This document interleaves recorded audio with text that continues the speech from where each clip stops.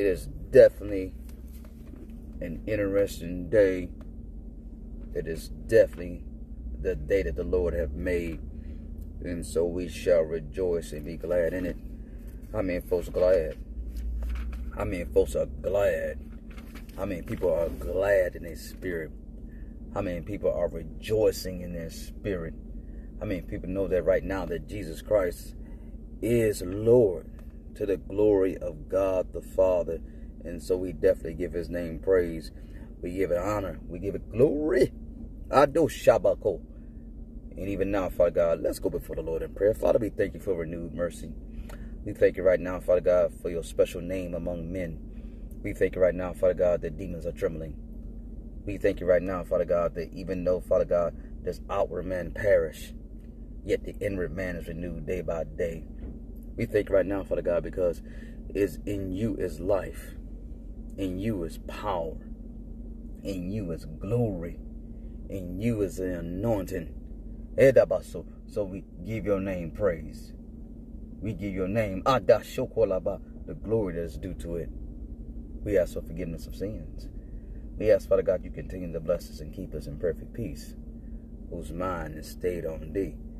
And we do it in Jesus' name. Amen and amen. I want to show you something that was showed to me the other night in the Word of God that freaked me.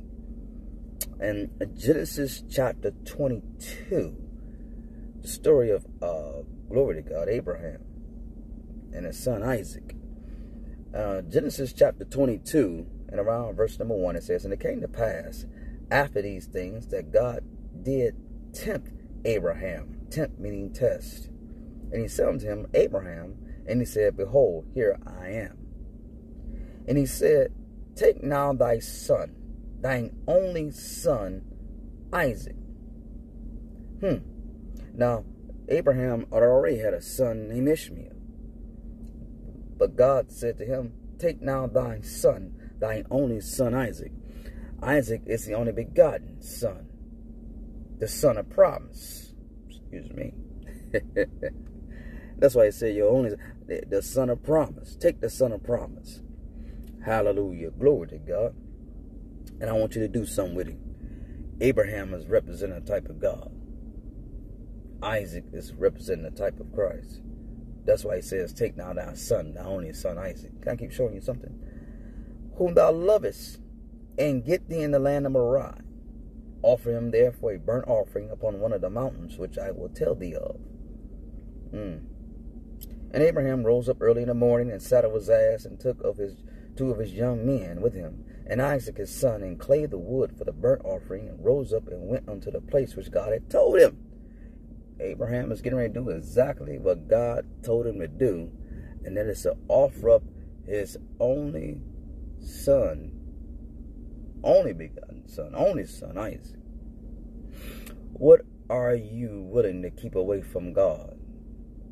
Yeah, sometimes we can say, "God, you can have my anger, you can have, glory to God, perhaps my covetousness, Lord God, you can have my thief, my stealing. But Lord, please don't take away my fornication. Don't take away my adultery. Don't take away the..." You feel me? What are you trying to keep away from God? God, I give up all kind of things for you, except my career, Lord God. Please don't. I'm just trying to. I give up. I do a lot of things for you, Lord God, but I cannot move out of state. I just can't do it. What are you keeping away from God? He says, Abraham offered up your only son Isaac that you love. Now watch this now. And then, watch this now. This is Genesis now 22:4. "And then on the third day, Abraham lifted up his eyes and saw the place afar off." The third day. Jesus rose on the third day. But let me go deeper. "And Abraham said unto this young man, Abide ye here with the ass, and I and the lad will go yonder and worship, and come again to you." He said he and the lad, he and Isaac, is getting ready to go to this mountain and worship, but we're going to come again to you. Because as long as you're worshiping, you'll be back again. Shabu kola baha.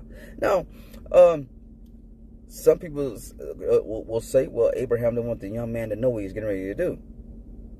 But according to the Bible, there's a reason why Abraham is saying that he and the lad is going there to worship, and they're going to come again, Shabbat, because in the name of Jesus, you're going to see from New Testament scriptures that Abraham believed that if God, since God is telling him to offer up his only son Isaac, then he knew God had the ability to raise up Isaac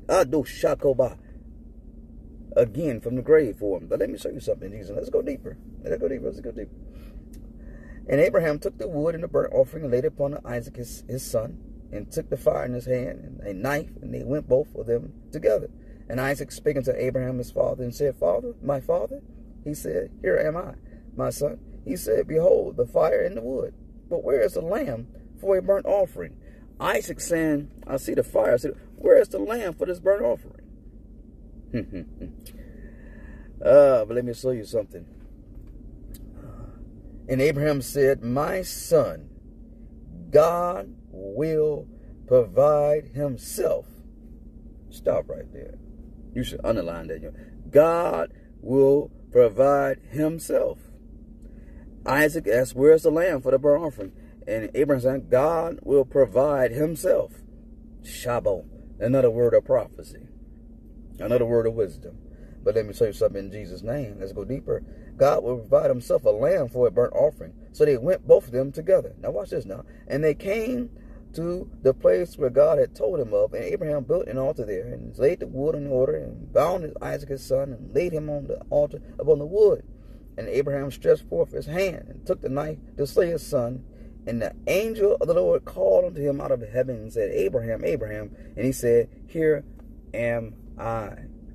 And he said, Lay not thy hand upon the lad, neither do thou anything unto him.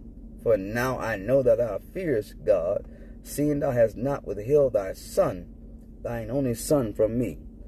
Lord God, help us get to this point where we don't put nothing before you, to where we, in the name of Jesus Christ of Nazareth, that's nothing we're not willing to give up.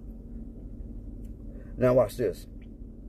And Abraham lifted up his eyes, and looked, and behold, behind him a ram caught in a thicket by his horns. And Abraham went and took the ram, and offered him up for a burnt offering in the stead of his son. Watch this. So Abraham called the name of that place Jehovah Jireh, as it said to this day, In the mount of the Lord it shall be seen. Now watch this now. A lot of people take Jehovah Jireh and they take it as, well, God's going to pay my bills. But it's much more than that. You know, because Abraham was getting ready to offer up his son, but the Lord gave the substitute of the ram, Shabokoba. But I want you to see something even deeper. Go me back in Jesus' name to verse 8 of Genesis 22:8. I'm going to show you something. And Abraham said, My son, God will provide himself a lamb for a burnt offering. God will provide himself a lamb for a burnt offering. Now, go me real quick back to Genesis 22 and verse 13. And Abraham lifted up his eyes and looked, and behold, behind him a ram caught in a thicket by his horns. So God didn't give a lamb, but God gave a ram.